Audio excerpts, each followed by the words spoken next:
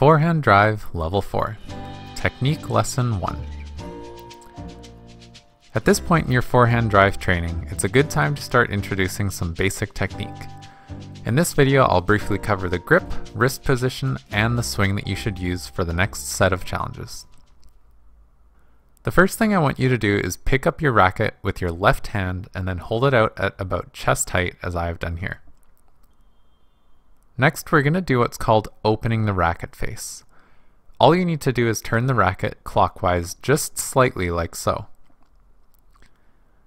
Striking the ball with a flat or even closed racket face is one of the main reasons new players slam the ball into the tin. Next up is what's commonly referred to as the handshake. Grab the handle as though you were shaking someone's hand. Naturally, this will keep your lower three fingers together and your index finger will be slightly higher.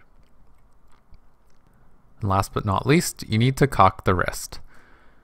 Imagine trying to touch the edge of the frame to your forearm. I'll go over this all one more time, but from another angle. So once again, hold the racket out in front. Turn it ever so slightly to open the face. Grip the handle like you're shaking someone's hand. And finally, cock the wrist. Now the reason you want to cock the wrist is to keep the racket stable when you swing. If your wrist is not cocked, the ball can easily push the racket face back when you strike the ball, which may result in a loss of power. Now in terms of striking the ball, just be sure to get under it and simply lift it high onto the front wall. Once you feel comfortable with this technique, go ahead and attempt Forehand Drive Level 5.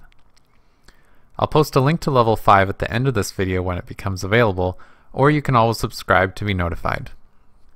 Additionally, I'll leave some links in the description below to some other YouTube channels that dive into technique in more detail for those interested.